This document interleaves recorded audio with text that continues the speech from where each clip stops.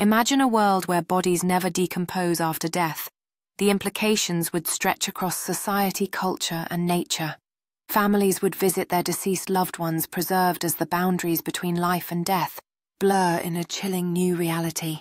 In this unsettling environment, funerals would transform into exhibitions drawing crowds eager to witness the unchanging figures.